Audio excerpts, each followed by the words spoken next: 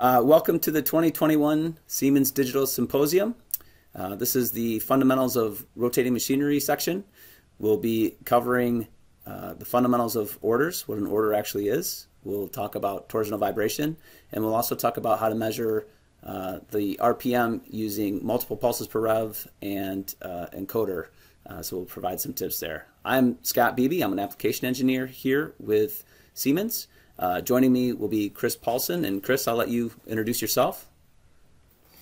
Good morning, good afternoon, good day, wherever you are. My name is Chris Paulson. I'm a colleague of Scott, also an application engineer, but I'm on the simulation side. And as Scott likes to joke when I'm not around, I'm the skater and pawn off all my work on him. That's right. That's right. But that's okay, because we enjoy working together, and we'll be able to show you some things in this presentation, how simulation and test simulation and test information can be shared across platforms to increase the collaboration and make things work better together. All right, so you ready to dive in, Chris? Yeah, let's go for it. And in true to form, I'm going to sit back and let you present the first part of the presentation. Sounds good. So like we said, we're going to start with orders and what an order is. So we're going to talk about some order fundamentals. So to understand things first, let's talk about this guy shown on the screen. His name is Joseph Fourier, and he came up with something called the Fourier transform. And the Fourier transform is useful to us because it lets us convert any real world signal, any measured signal, into a unique combination of sine waves. And then we can look at these sine waves in what we call the frequency domain to garner more information from our measurements. And the nice thing about the Fourier transform is no information is lost when we do this conversion from the time domain to the frequency domain. And we can even convert back from the frequency domain to the time domain and never lose any information. So if we look here at the screen, and I'll get a laser pointer going, you can see this measured time signal here. And if we break that time signal into its individual sinusoidal components, we can look at the frequency and amplitude here in the frequency domain to figure out more what's going on with the products that we're measuring. So knowing that, let's look at some basics of sine waves. So if we have this displayed sine wave, Chris, and I were to say to you, what's the frequency? What would be your answer? I think 2. Yeah, it's 2 hertz because we have this sine wave and the period of the sine wave repeats itself twice within 1 second. So we'd call that 2 hertz. Now we're going to be talking about orders, which is something that happens in terms of cycles or rotation. So we could say that 2 hertz is actually 2 cycles per second as well. And if I take this signal and modify it to the signal on the right, what's happened here, Chris? It looks like, let's see, you doubled the frequency. That's right, yeah. So I kept the amplitude the same, but I doubled the frequency. And this one here, kind of keeping things simple. Let's see, that one, you've doubled the amplitude. That's right, it's double the amplitude. So like I said, we're going to start easy and just build on this. So now that we've talked about amplitude a little bit, if I were to ask you, Chris, what was the amplitude of this signal, what might your first answer be?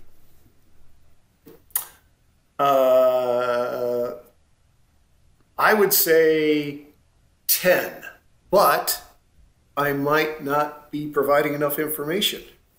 Well, if you said 10, I could agree with that, but I might, want to raise, and if I have to report a lower amplitude, I'll say 5. And technically, we're both right, because an amplitude of 5 would represent a peak value. An amplitude of 10 would be peak to peak. There's even a third way of reporting this amplitude, and that's the RMS value, which is here 0.707 of the peak, or 3.5. So all 3 of these answers are correct. The thing to note here is that we just want to be on the same page when we're talking about amplitudes of signals. So whether it's peak to peak or peak, we just want to kind of talk the same language, so to speak. So all this to get to what's an order. So here's the definition. An order is a vibration or acoustic response of a structure due to a rotating component. Okay? So let's, again, start simple. If we have this, let's say, engine with just one rotating component, it's just a simple shaft, we can measure that using an acquisition system, and we can use a tachometer on the shaft to calculate the speed, and we can measure the vibration or sound using an accelerometer or a microphone. So if we look at just that shaft, and I spin that shaft at 600 RPM, what's the frequency there, Chris? Any guesses? Well, I'm going to have to go with the best guess, which is the answer to the universe and everything, which is 48. 48? So that's 48. not right. But we have the rotations per minute, and we want to get to frequency, which is cycles per second, like we said. So if we do some quick math, we can get to the cycles per second, or 10 revolutions per second. So we could say at 600 RPM, the frequency of this shaft is 10 hertz. Now, we can plot the given amplitude that we measured there, and we could put that on a plot here, which is frequency versus amplitude, like what we've been talking about, right? Exactly. And if we increase the speed to 6,000 RPM, I'm going to give you a hint here, Chris. It's not 48, but what would be the frequency at this speed? The frequency of that speed would be 100. You increase it by 10. So right. Yep. So it would be 100 hertz. Yeah. 100 hertz. And we could plot the amplitude there that we measure at 100 hertz as well. Now, if we make it a little more complicated and we spin it at a speed in between 600 and 6,000, let's say 3,300 RPM, the frequency here can again be calculated, and let's say it's 55 hertz. We take that amplitude and we plot that as well. Now I'm going to add a third axis to the plot we've been talking about. So now we have RPM, which is our measured speed, amplitude, and frequency. And we've measured the frequency for 600, 3,500, and 6,000 RPM. And we can plot those values on this plot here, this three-dimensional plot. And then we can fill in the other speeds here and ultimately connect the dots across the peaks. Then we can look at this plot across just two axes, and those two axes would be speed and amplitude, and then we would call that something. This has a name, and this would be first order. This first order is in relation to that measured shaft. And if we look at that first order across the speed and amplitude axes, we could call that first order. Now, there's something unique about this first order plot that I'll point out here. You can see as the speed increases, the amplitude or the noise increases, but then it actually dips here for a little bit. And when it dips, that's kind of counterintuitive, because we would think that as the speed increases, the energy in the system would also increase. Any idea as to why that might dip along the speed there, Chris? No, but I'm sure you can educate me. Yeah. So when we spin the shaft, it's obviously in a structure, and we could be exciting resonant frequencies along the way that are adding to the measured vibration, and then getting past a resonant frequency where the energy in the system actually dips. And so when we look at orders, they're not always sloped up. They might go up and down because there's other things going on that we'll have to look at in the system as well. Now let's make our system a little more complicated, and let's add a second shaft. So if we add a second shaft here, shaft 2, and we say that the pulley ratio is 3:1, we're going to still spin shaft 1 at 600 RPM. And to keep things simple, what would be the RPM for shaft 2? Will it be 3? Oh, wait, I know that. Oh, go ahead, I know Chris. that. That's a mechanical system I model all the time with motion. So basically, since your one shaft, the other shaft spins at 3 times the first shaft, the second shaft is spinning at 3 times 600 RPM or 1800 RPM. You got it. That's right. And if I were to ask the frequency for shaft 2, what would that be? That would be 3 times the frequency of shaft 1, which is 30 hertz. You got it. So we can do kind of the same exercise we did before and go through these given speeds for shaft 1 and shaft 2 and plot the amplitudes at each frequency. And then we can go back to that three-dimensional plot we had before and plot the same type of values for shaft 2. And once we get the amplitudes across all those speeds and frequencies, then we have another line here, or another cut, let's say, and this also has a name. What would that be, Chris? So if shaft 1 was first order, what would be shaft 2? And let's see, shaft 2 is spinning at 3 times, third order. Yeah, third order. And the reason for that is we're tracking shaft 1. And for every 1 rotation of shaft 1, we get 3 rotations of shaft 2. So we call that third order. Quick question, Scott. Yeah. What would happen if I happen to be tracking the other shaft? That's a great question. So if I tracked relative to shaft 2, how many rotations of shaft 1 would we have per rotation of shaft 2? Oh, it'd have to rotate a third. You got it. So in that case, these lines, or the name of these lines, would slightly change. This second line here that we talked about would actually be first order, because that's our tracking shaft. And just like you said, we get 1/3 rotation per full rotation of first order. And in that case, we get 1/3 order. So yeah, just like you were asking a second ago, how do we measure these orders, or how do we get this data? Well, we mentioned that we have to measure the rotational speed of a reference shaft, and then everything will be based off of that. And how we measure the speed of the shaft is we use a tachometer sensor. So this is that's what those things look like. Optical tachometer sensor. I always wondered. And to use this, yeah, that's exactly what they look like. Yeah. And to use this optical sensor, we need reflective tape on the shaft. And as that reflective tape passes the sensor, we get a pulse. And we measure that pulse using an acquisition system. So here's an example. This is a multiple pulse per rev measurement. You can see the optical tack here shines a light. And as the white segments of this tape pass that optical sensor, we'll get a pulse. And so again, this is a multiple pulse per rev setup, but we will define how many pulses per revolution there are. And as it counts those voltage pulses, it'll know how many rotations we have, and ultimately. Now, why is that one the line RPM of a given shaft wider? That one black one. That's a great question, and we'll talk about that when we get into the encoder tips that are a part of this presentation.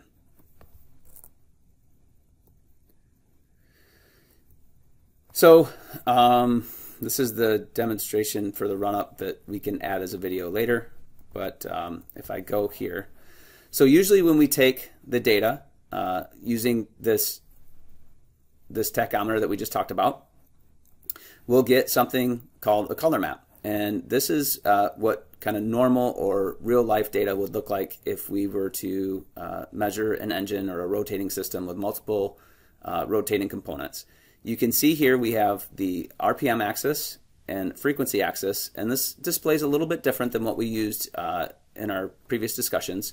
But here it's a color map, and the color represents the amplitude or the height of the peaks for the measured data. So we sweep this rotating system from 900 to 3500 RPM, and we get multiple FFTs in increments. So we get an FFT at the speed of 900 RPM, the speed at 1000 RPM, so on and so forth, all the way up to 3500 RPM. And we can define those increments to be really close in RPM or bigger gaps in RPM. But as we get those FFTs, we're going to stack them. And when we stack them, we get this color map. So again, just like we had for our simple shaft example, we have 900 RPM and we have a given FFT, and we can see the amplitude here shown in the color. So it's almost like that topographical map you used to use in elementary school, Chris, where the mountains would come right out at you. So the higher the mountains, the higher the map, or the more the map came out at you, let's say. Here, the red signifies, you know, those high mountains or those high peaks. Okay, but where the blue it makes would sense. be But kind of remember, I'm a CAE guy. Does that make sense? So I understand stress contours on a part, and that doesn't look like that. And I understand, you know, looking at a 2D display in the time domain. What I see diagonal lines, I see vertical lines, I see a little bit of angry red. What does this kind of tell me? How do I read this? Yeah. Yeah, absolutely. Yeah, let's talk about that. So just like what we had for the two shafts before, these sloped lines that you're referring to, that I'm kind of highlighting with the laser pointer here, these sloped lines correspond to rotating components. Just like the shafts we talked about, as I go up in speed, the frequency of like those shafts increases as well. Got it. Those are orders. Yep, all these sloped lines would correspond to a rotating component or orders of the reference shaft. And these horizontal groupings of color, those are what we would call structural resonances, or vibration that is potentially being excited by the rotating components, but the structural resonance is stationary. So it doesn't change with speed. In other words, if I have a bracket and it has a resonant frequency, say in this 1000 hertz range or 800 hertz range, whatever this one might be, that 800 hertz is due to a structural resonance, and that 800 hertz resonance does not. I do a solution 103 on a component. I see that frequency in my group of frequencies for the natural frequencies of the part. I animate its mode shape, but that's what it looks like in the test data. Got it. Yes. Yep, you got it. So if I were to just take one FFT at a given speed, and so for instance, we're just looking at a single FFT during that run-up at 1084 RPM, I can look at the peaks and valleys and the frequencies here, but if I were to point at this particular peak and ask you, is that due to a resonance or a forcing frequency due to a rotating component, I don't know. I can't really tell from looking at a 2D display. Exactly. So we want to look at multiple FFTs kind of stacked. It froze up. We want to look at multiple FFTs kind of stacked in this color map, because that gives us the information as to whether or not it's due to an order or a resonant frequency. So that's why a lot of times we'll look at a sweep, whether it's up or down, of an operating range of speed to determine whether this might be due to a resonance or a forcing frequency or one of the rotating components that we're measuring. Right? So here you can see, just like we said before, these vertical groupings of color represent a resonant frequency. Now let's look at an actual order cut like we talked about before. So here I've got speed versus amplitude, and this is sixth order. So this is something that's rotating 6 times per one rotation of our reference shaft. The reference shaft RPM is what's displayed here on the bottom. And if I put this cursor here, then I could say at 2700 RPM, what is the frequency? Well, in TestLab, in SimCenter TestLab, we can calculate that on a second x-axis, and we can see just by moving the cursor here that this sixth order at 2700 RPM corresponds to 270 hertz. And the math behind that's pretty unique as well.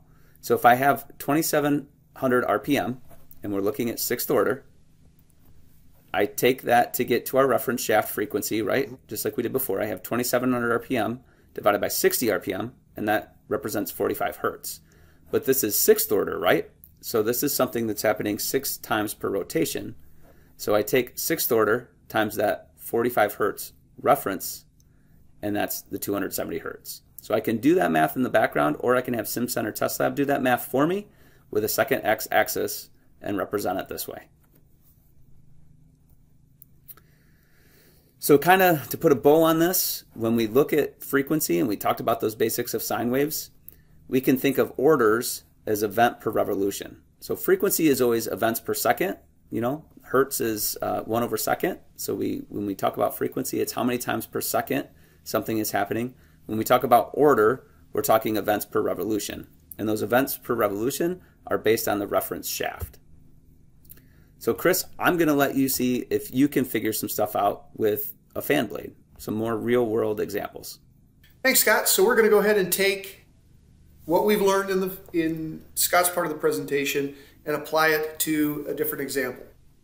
And in this particular example, we've got a fan blade on a shaft, and this fan is going to be spinning at 6,000 RPM. Notice we have, let's synchronize, we've got 1, 2, 3, 4, 5, 6 blades. So what is the frequency of the main shaft going to be? Well, it's going to be, we've learned that, we take our 6,000 RPM divided by 60, that gives us 100 hertz. So that is the frequency of the main shaft. Almost tricked you there by counting out the number of blades, right? So what does the number of blades have to do with it? So we plot on our FFT, main shaft is 100 hertz. So what is going to be the frequency of this the is where it blade gets tricky, Chris. pass? Sure does. So again, we've got 6 blades. So we just take the 100 hertz and we multiply it by 6 to get 600 hertz. I think my 7th grader could have done that math in his head. I need a calculator. And so we plot that on our FFT, and we see a peak over there at 600 hertz for the blade pass frequency. Now, what is going to be the order of the blade pass? Yeah, it's 6, right? Because for every 1 rotation of the shaft, we have 6 blades that pass through. Exactly. So the order of the blade pass is going to be 6th order. And notice it's independent of RPM. It's just based on the number of blades. All right, let's take another example. Oh boy, the hobby I never have time for, RC. This is a 2-stroke, 2-cylinder RC engine. It's relevant because of the increase in development in UAVs. These engines get upsized a little bit to fly around in the UAV, which is the ultimate radio control airplane. So we're seeing there's a lot more 2-stroke, 2-cylinder engines. Now, and just kind of to give you a heads up, for 2-stroke engine, just a quick reminder, that means you get, for 1 rotation of the crankshaft, you get the firing, the cylinder firing to combust the gas to provide power. So if we have a 2-stroke, 2-cylinder engine at 600 RPM, what is going to be the combustion frequency? Now let's walk through the math. So we know 600 RPM, 10 hertz. So that's the crankshaft spinning. We've got 2 cylinders. Each cylinder is going to fire once during the rotation. So that means our combustion frequency is going to be 2 times 10 or 20 hertz. So what's going to be the combustion order? It's going to be 2nd order, of course, because it happens twice per revolution. All right, so let's escalate this, and let's throw in a lot more strokes and a lot more cylinders.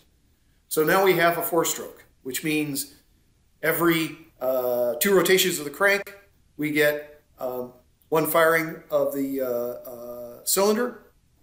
If we have 6 cylinders firing, what's going to be the combustion order in that case? In that case, it's going to be 3rd order, right? Because you're having the number of firings because you're firing every 2nd rotation. And the reason for that is the cycles for the internal combustion engine. We have, for 1 cycle, there are the 1st revolution and the 2nd revolution.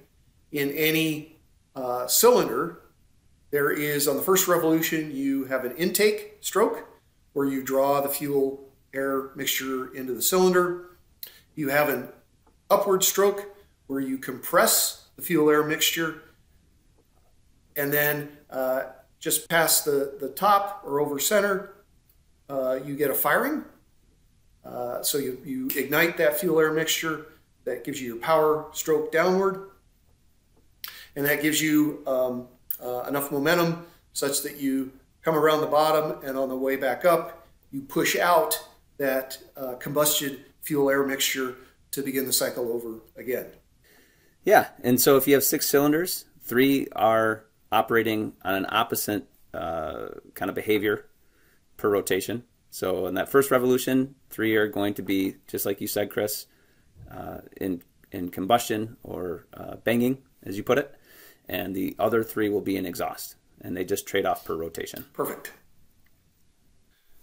Thanks for that, Scott. Yeah. Going on to another example, let's talk about order content of chain drive systems. Another thing we not only like to test, but like to simulate. And spoiler alert, we can get a lot of information from a simulation model. And as the old joke goes, nobody believes the simulation except the simulation engineer. Nobody believes the test except the test engineer.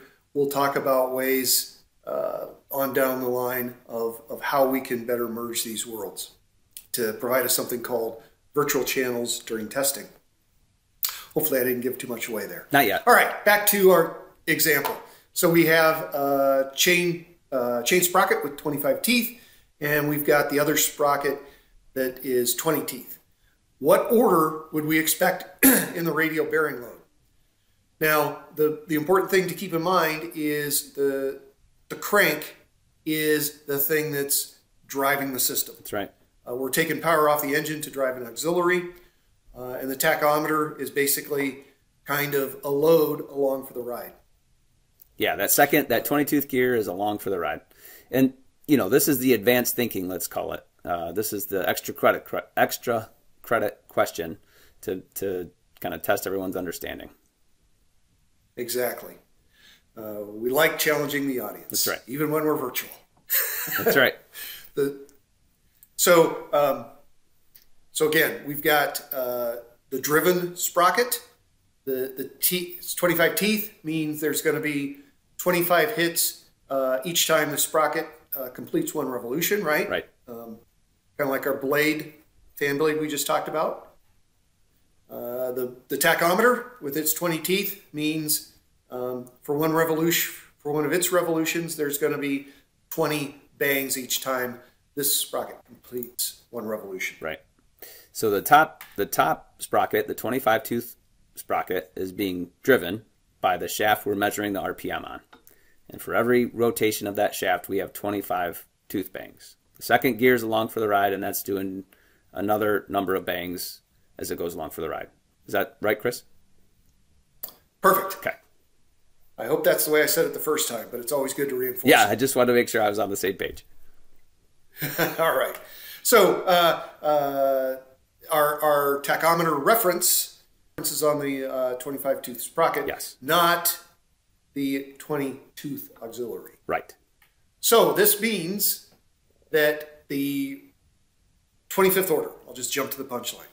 So the order that we would expect in a bearing load, a radial bearing load, is actually going to be 25th order. Right. And the reason for that is our tachometer is referencing the crank sprocket, and the crank is actually the entity that's putting load into the system. Right. The auxiliary is just taking load out of the system.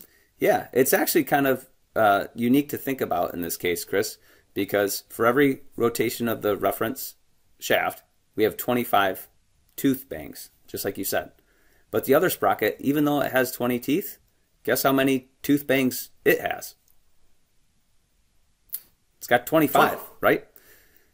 25. Right, because it's going along for the ride, and it's kind of spinning a few extra clicks, let's say, for every rotation of the reference shaft. The reference shaft is not driving that secondary accessory, just like you said. All right. Good explanation. Okay, so we've talked about fundamentals of orders. Had a couple of tests and a couple of brain tweezers there. Moving on to the next part of the agenda, we're going to talk about torsional vibration, including encoder tips. Okay.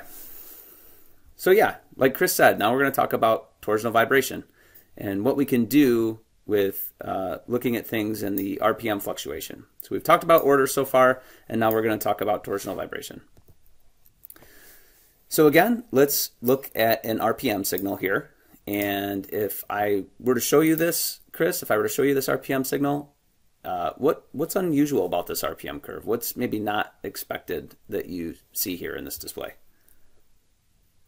Well, being the simulation guy, it looks like my integrator for multi-body dynamics is going to go really slow because there is a lot of chatter. It's not smooth. It looks messy, right? Yeah, it bogged down my integrator. Right. And so if we zoom in on a portion of this this signal, you can see that the RPM's not steady, just like you're saying. There's some small fluctuations that are kind of going up and down. And the reason for that is we're getting a lot of detail in this RPM signal. So I now am changing that RPM signal from red to blue, and I drop a second curve on here, which is measured on that same shaft, and that's the green line. The green line is 1 pulse per rev, and the blue line is 120 pulse per rev. So the reason we get those small fluctuations in that display is we're actually measuring the small fluctuations of the shaft as it rotates. Make sense? Makes sense. Well, the benefit to doing that is we can look at something called torsional vibration. And torsional vibration is the fluctuation of the speed of that rotating component. So even though we're maybe telling a shaft to spin at, say, 1,000 RPM, chances are it's not spinning at exactly 1,000 RPM. It's got some fluctuation associated with that. And this non-constant RPM can be caused by, the motion of the crankshaft or the driving gears.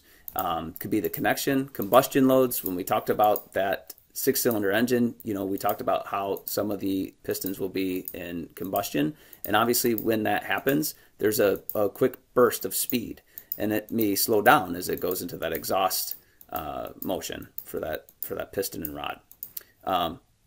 Bottom line is we're not getting a smooth torque on that shaft. And this torsional vibration can also cause problems. It could, lead to vibration comfort. It could cause noise.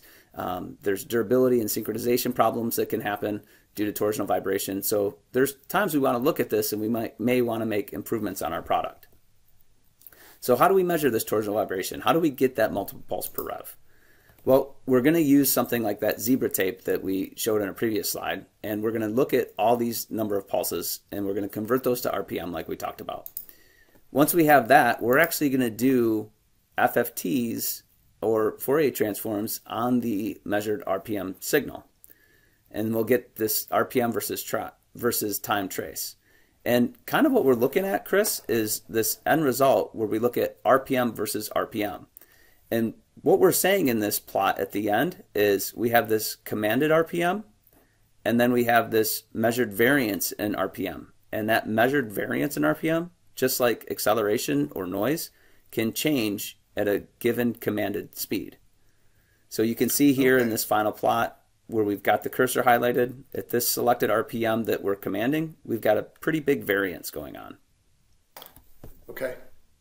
What might cause that variance? Yeah, well, let's look at some of that. So when we're measuring the RPM and we're looking at this variance, if we break it down kind of more simply, we have this RPM overall. Okay, so let's say this is that 1,000 RPM that we've been talking about. So we're saying it's 1,000 RPM, and we're assuming that that's flat. But the torsional vibration component that we're talking about or we want to measure, that's that variance. So let's say this is going up to 5 RPM and down 5 RPM, which means our net would be this 1,000 plus the variance. So we're going from, say, 1,000 RPM up to 1,005, down to 995, and kind of varying around that 1,000 RPM. So the commanded speed would be our 0 hertz component, and then the variance is what we're looking at. And what might cause it, to answer that question that you asked, could be anything that we talked about in terms of, the crankshaft variance or the speed variance, or we might be at a commanded speed that's exciting a structural resonance in a given rotating component. So in other words, that could be bending of the shaft, it could be twisting of the shaft, that's just happening due to the physics of its construction. And how we start to figure that out. Oh, go ahead. I was going to say, so if we see a larger variance, is that an indicator that we have some kind of resonance thing going on? It could be, yeah. A bigger variance could be due to some kind of vibration in the system. So to take a step back, if we, if we want to get maximum torsional order, it kind of works the same way as the Nyquist theory when we're looking at measuring frequency content. So knowing the Nyquist theory, and I have a 50 hertz sine wave, Chris, what should my sampling rate be? Nyquist theory. Wait, where's that textbook? Oh, It should be 4 per hump. Yeah, that's actually, it will still work, but Nyquist theory says we want to sample twice as high of what we're actually wanting to see. So if we have a 50 hertz sine wave, we want to sample at 100 hertz, because then we know we capture that 50 hertz. The same principle holds true when we look at torsional vibration. So if we have a 50th order torsional vibration we want to look at, we want to have twice as many pulses per rev. So 50th order will require minimally 100 pulses per rev to look at that detail.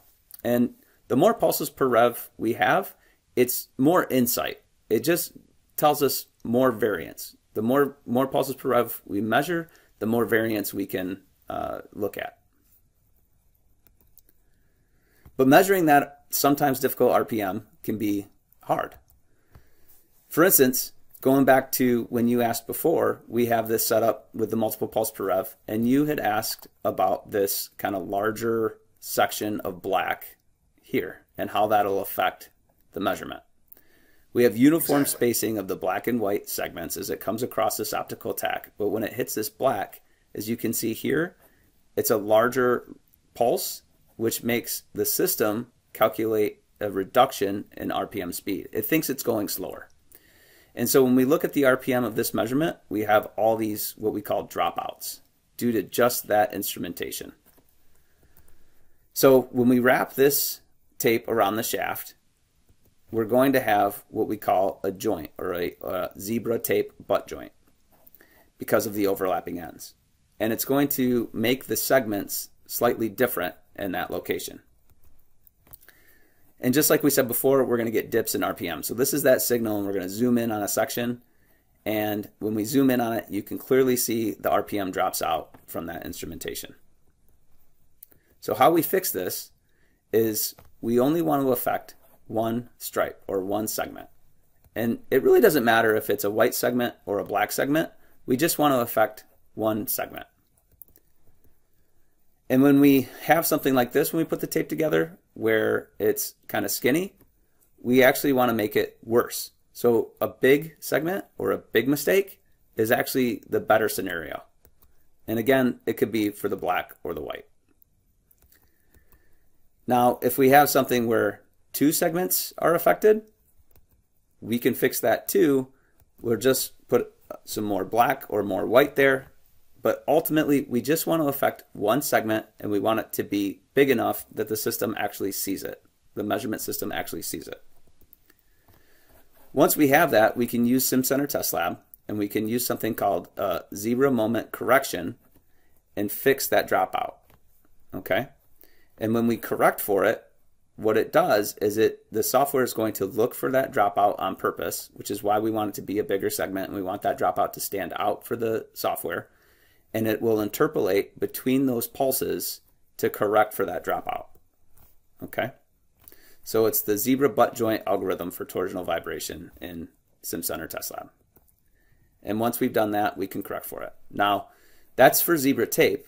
Another way to measure multiple pulses per rev is to use a zebra disc. And these discs can be placed on the pulley. And if you look at my laser pointer here, we could pretend this is the optical tack. And as that pulley rotates, it's going to count the pulses per rev based on the sections of this zebra disc. Okay? Now there's some things we can run into here as well. If I look at these two discs, the one on the left is perfect alignment where all the segments look the same. But if I'm off center either by the placement of this disc or off center based on the placement of my sensor, you can see here, Chris, that some of the segments are smaller and some of them are wider. Would you agree? Yes, I would agree. Yeah, and so that causes a problem too. Because as you can imagine, when the segments are smaller, it thinks that the shaft is going a little faster here on this side and a little slower on this side. So that's something that we refer to as runout. Okay, so again, if I kind of illustrate this with the slide, those dots, you can see there's a bigger spacing here on the left-hand side of this disc and a closer spacing on the, I'm sorry, I said that wrong. There's a bigger spacing on the right-hand side of the disc and a smaller spacing on the left-hand side. So here, where there's a smaller spacing, it thinks it's actually increasing in speed based on instrumentation, where that may not be the case of the physical part. Okay, so we have this off-center rotation. And we can correct for that as well by doing something called pitch correction. And this is, the phenomenon is called runout. Now, there's some problems with runout. It's on our main shaft, so it's first order runout, right? But that first order runout will actually affect every whole integer order based on instrumentation. So we get the harmonics. So we'll see a first order increase in vibration, a second order, third order, fourth order, fifth order, so on and so forth. Our real torsional content is actually between the whole integer orders. So we need to correct for this. And you can see after correction, it's a pretty big difference. We have runout in the red signal, and the green is with the runout removed. So how do we remove that runout? Well, I guess before I tell you how we remove that runout is not just a function of the disc, but can also happen on the zebra tape that we talked about. And that's just based on the angle of pitch. So if I have a shaft with an angle in it and I don't put the optical tack at the same parallel angle, then I could also experience this runout phenomenon that we're talking about. But to correct for it, I can use, again, SimCenter Test Lab. And what we're going to do is use a harmonic filter to remove that first order and the harmonics that we just showed in the data was bad due to instrumentation. Okay? So the way that we can do that is we essentially are going to average the signal together at a given speed and determine what that first order runout is, and then we're going to subtract it from the signal. And then we're going to put it back in, okay, let me start over. We're going to look at a number of rotations and average it together to remove that first order runout and all of its harmonics. The good news is when we take out the whole integer orders, so we take out first order, second order, third order, so on and so forth, when we're talking about torsional orders, they're usually not whole integer orders. They'll be something like 27.3 order. And we can look at that, and it's not affected when we remove the runout. Okay? So like I said, we're going to look at our measured signal, and we're going to do something called slow roll compensation, and we're going to average multiple rotations together to figure out what that first order component looks like.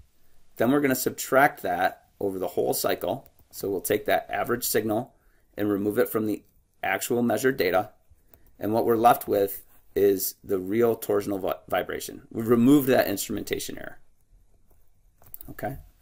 And so you can see in this signal, we rotated the shaft for a given amount of time at a steady speed, kind of a slower speed, let's call it. And then we tell it how many cycles we want it to look over to average that first order component to figure out what we're going to take out of the signal. So once we've looked at so many rotations, in this case 10, we take that average signal and we remove it in all its harmonics, and we get the real torsional content. So Chris, here's the insight. If I were to hand you a torsional vibration color map that looked like this top one, where you can see real dominant whole integer orders dominating the data, right? I've got first order, second order, third order, and they're bright red lines that are kind of dominating everything. You can say, hey, there's torsional vibration in this plot, but this plot is dominated by an instrumentation error. I want you to go back through and remove that instrumentation error or that runout, that pitch runout. And then I could do that, and with the pitch correction, give you this second color map, and you can see the real torsional vibration content. So this one on top is clearly bad. You can tell there's a runout problem associated with instrumentation, where this bottom one has that corrected for. Actually, Scott, what you would do is on Monday, you'd hand me that first plot and say, oh man, can your simulation model duplicate that? We've got some real problems to diagnose here. And then, you'd let me run wild for a couple of days, pulling my hair out, trying to figure it out. And then you'd come knocking on my door and say, oops, it was an instrumentation error. That's probably true. That's the kind of relationship we have. Exactly. All right, so just to put a bow on it, again, the red signal here is with that runout. The green is after the correction. And you can see there's a pretty big difference. What I found was interesting in following this is with the zebra tape overlap, you intentionally make one segment bigger, right, and that stands out in the data. And then for this phenomenon, you always have to look at that first order thing. That's right. That's right. Yeah. So if first order and its harmonics dominate the torsional spectrum, it indicates a runout problem. We use that harmonic removal to correct for that. Okay. So there's yet a third example of how we can measure multiple pulses per rev, and this one is also nice. So these types of tachometer sensors are actually different than the optical tach.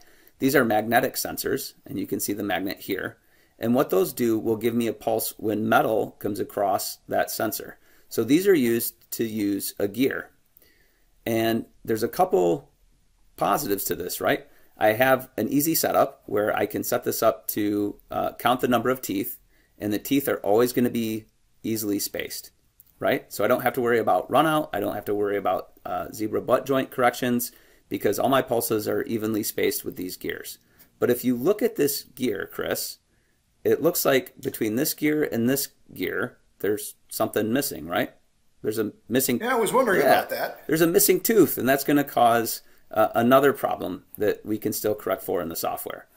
So the nice thing, a lot of the reason that people will use these magnetic sensors is to get the multiple pulse per rev, and it's evenly spaced. But if I have a missing tooth, that's going to cause new problems. Okay, so here's a typical setup with that. We have this gear and we have this magnetic sensor, and every time a tooth passes this magnetic sensor, I get a pulse that's counted by the system. Okay, but when I have a missing tooth, or here's an illustration of that. So the gear tooth comes by the sensor, I get that pulse, and everything's nice. But if I have that missing tooth, I need to be able to correct for that. Okay, because when I have a missing tooth, it's going to show up in the data like this. So the pulses from here to here look different than all the other pulses in that rotation. Okay, so we need to correct for a missing pulse. And there's some things that we want to kind of point out when you do that. The results of that missing pulse will not be the correct data, right? Because I'll obviously have this missing pulse and it'll mess with the RPM, right? So you can see the RPM range is bigger. This green signal has the missing tooth, so it's a thicker range, or I'm essentially bringing in a variation in speed based on instrumentation, again, that's not really there, okay? Where the blue is the correction for that missing pulse, you can see that doesn't have nearly the variance as the green signal, okay? So again, I have my gear teeth. Everywhere you see this big kind of difference in the spacing and spike in the RPM signal, that's where I have a missing pulse. And when I look at the RPM from this voltage signal where the missing pulse is, there's a big variance caused by where those missing teeth are. That's not really true to anything in the system. It's just based on the missing pulse on that gear. So there's different sensor types. We've talked about magnetic pickups. We've talked about laser pickups. There's also an ICP laser tach that's available and can be used. The last one that we haven't talked about is an incremental encoder. Now, an incremental encoder is good for angle domain and multiple pulses per rev, and it works a little different than the sensors we've talked about so far. This sensor needs to be mounted directly to the shaft, and it's put right directly in the shaft, usually drilled into it. And the nice thing about this is I can get really high pulse per rev. I can get something up to 1800 or in some cases even higher, and it has an A and a B pulse train in it. And so if we break that down here, I've got the A pulse train and the B pulse train, and I can do multiple pulses per rev. It also has an indexing location, and what this allows me to do, Chris, is it lets me see if the shaft is spinning forward or backward. So I can actually see if there's some kind of rotation front and back to determine what might be going on. So these are really nice sensors too. And again, if I use an incremental encoder, I don't have to do any pitch correction. I don't have to do any zebra moment correction or anything like that because it's all inherent to the sensor. So there's some really big benefits to this type of sensor as well. Okay, nice. All right. Again, problems caused by torsional vibration. We could get durability problems, synchronization problems, noise problems. These are all things that we want to measure and account for when looking at torsional vibration, and then determine what's causing the issue and move forward. All right, Scott, I'll go ahead and take over from here. Sounds good. Let me go ahead and share my screen. So we've gone through the fundamentals of torsional vibration. We've talked about ways to correct the data for instrumentation problems. Let's talk about a driveline torsional vibration when it applies to a system. What makes it more complex is we don't have just one shaft. We have multiple shafts with things putting in power, the engine, things taking out power, auxiliaries, the wheels, etc. And there's multiple lines. It's connected to structure at different spots. It's a system level problem. You can test and validate focused on one component, but when you put it into the system, it's going to behave different because you're stacking up these different stiffnesses and rotational speeds, etc. So what are some challenges to driveline torsional vibration? The ever-tightening fuel economy requirements are driving lower torque converter locking limits. Cylinder deactivation technology, let's on purpose put an imbalance into the system by doing that. Diesel engines. So these are all market drivers that are making development of a smooth, nice feel driveline challenging. And again, it's really a system level problem. If we break it down into kind of a system diagram, we can say you've got the engine with its dynamics. It's connected with a shaft with its stiffness, damping, inertia properties. There's a damper. There's a transmission. There's a drive line to the differential all the way out to the wheels. So there's all these different subsystems connected with different shafts with different properties, and they all contribute to the system level performance. Wouldn't it be great if we had a way to model this?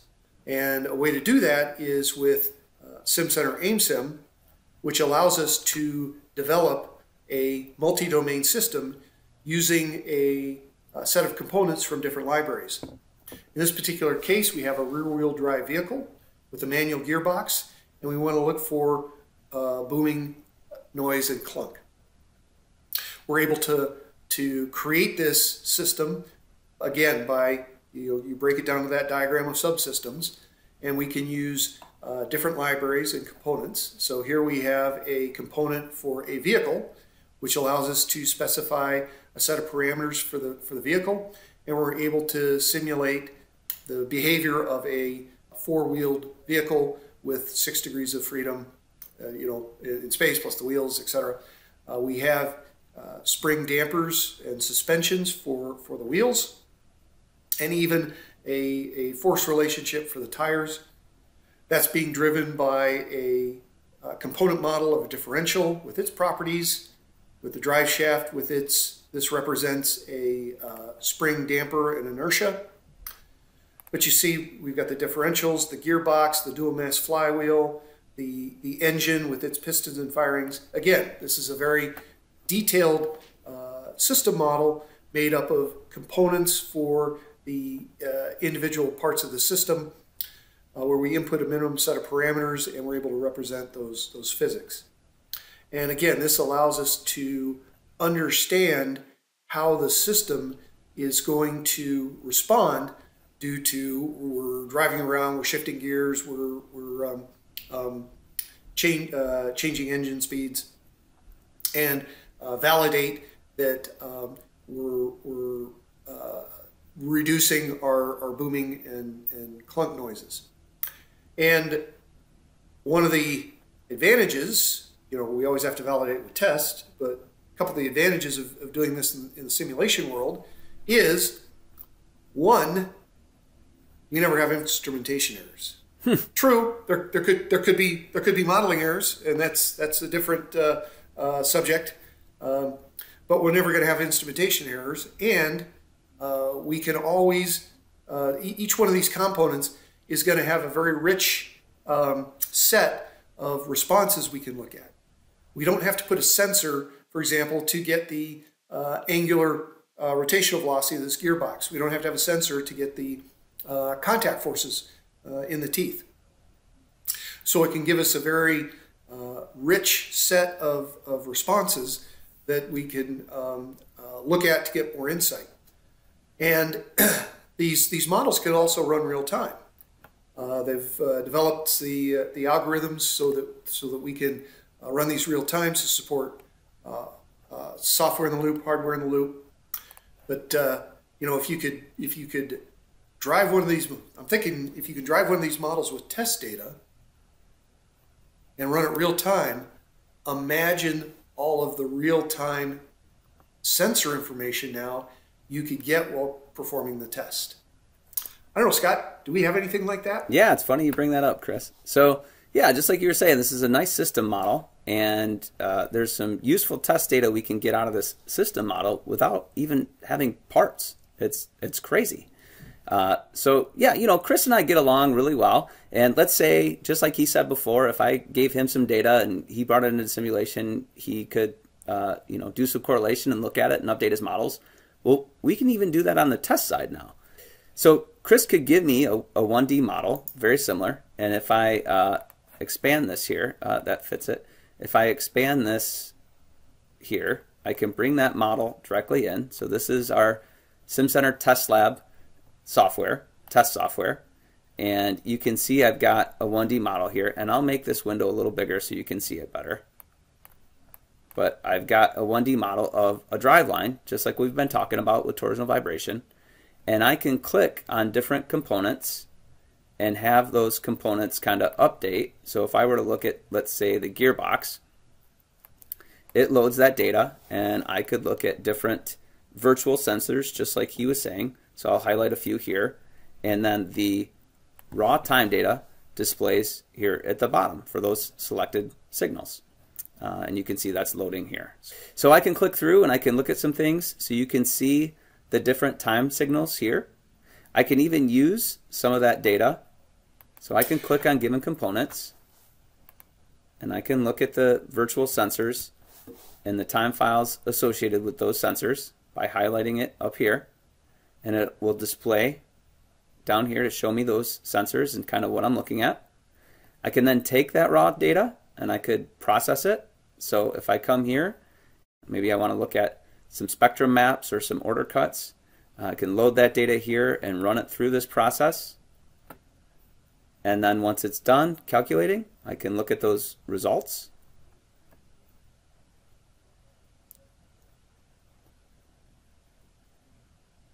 Okay, so once it's done processing that data, I can actually go look at it. So I'll click on Active Analysis, and I can look at a color map. And this is, whoa, yeah, this is all calculated off of that AMOSIM model that you shared with me, Chris, that 1D model. And then I can look at these results, and we can talk through them, and once we get parts, we can validate your model. I can use your model to, just like you said, put sensors in locations that maybe I physically can't reach, and use what we call a virtual sensor and compare that with actual physical data. I can come in here and I could look at the parameters of the data. I could edit parameters based on your model, and we could share those back and forth and just increase that collaboration. So there's a lot we could do on the front end before we actually start testing physical parts. It always goes to show, imagine the innovation a company can bring that understands both the test world and the simulation world. That's right. And that's probably a good place to end. If you have any follow-up questions on any of the topics that Chris and I discussed, or you'd like to discuss any of the kind of things that we showed in the software further, please feel free to reach out to either of us or both of us, and we'd be happy to have further conversations. Great. Thank you, Scott. And thanks, audience. Again, good morning, good day, good luck wherever you are. That's right. Thanks, Chris. Thanks, Scott. Bye.